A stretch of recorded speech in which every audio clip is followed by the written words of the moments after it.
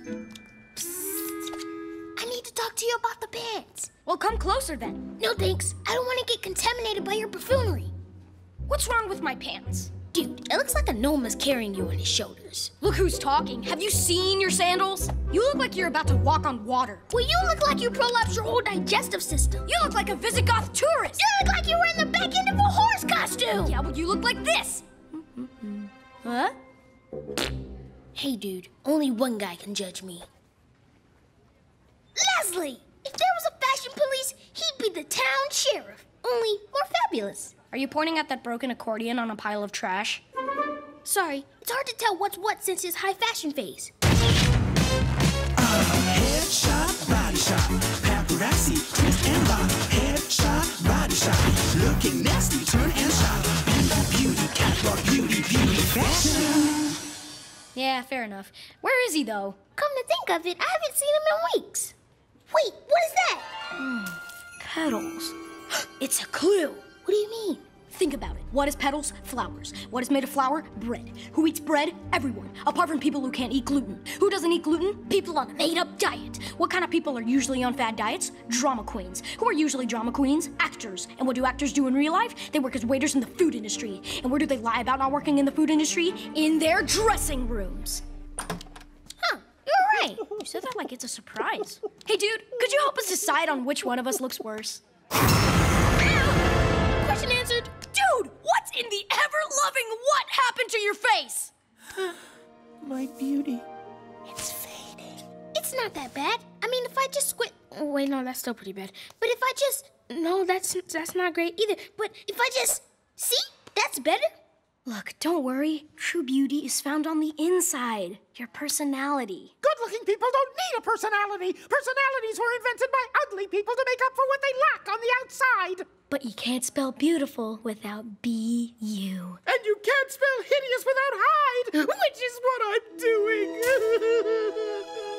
Don't worry. We'll help you get pretty again. Thank you. Sorry. It's just your face. Let's start with accessories. Hopefully it will distract from the... everything. Is that why you carry Darwin everywhere you go? You know, when you're pretty and you say something mean, people think you're sassy. But with a face like that, people think you're Sasquatch. Now come on, accessorize. It looks like the ugly tree and the Christmas tree had a baby and let him dress himself for school. So yeah, definitely an improvement. Look, he's speechless. Wow, he fainted from happiness. Now he's having spasms of satisfaction.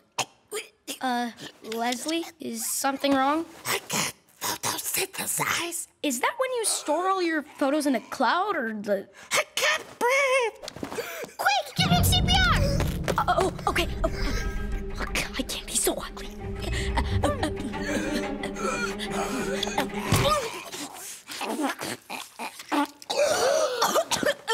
Who told you to stop? No. Okay, so you know about the cheerleader effect, right? What's that? It's an optical mind trick. When girls hang out in groups, they look prettier. No, Elmore, no!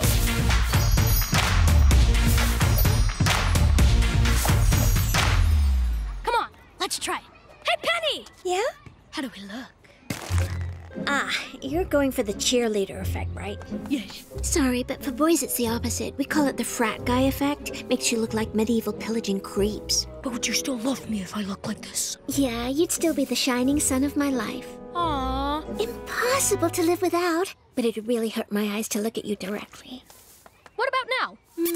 Much better. What about my face? Well, it's like, you know when a movie comes out and you're just like, the sequel can't possibly be worse. Then it is. Well, it's like the 10th movie. How is that possible? You look even uglier than a second ago. You're right. His condition's deteriorating. Maybe you can try and own it? What do you mean? You know, like our Grandpa Louie. He never lets his age get in the way of stripping off for his life drawing classes. And he doesn't care when the teacher body shames him by saying, there's no need to get naked when you're the one doing the drawing. He's right. If we got it, flaunt it. You may have flaunted it too much.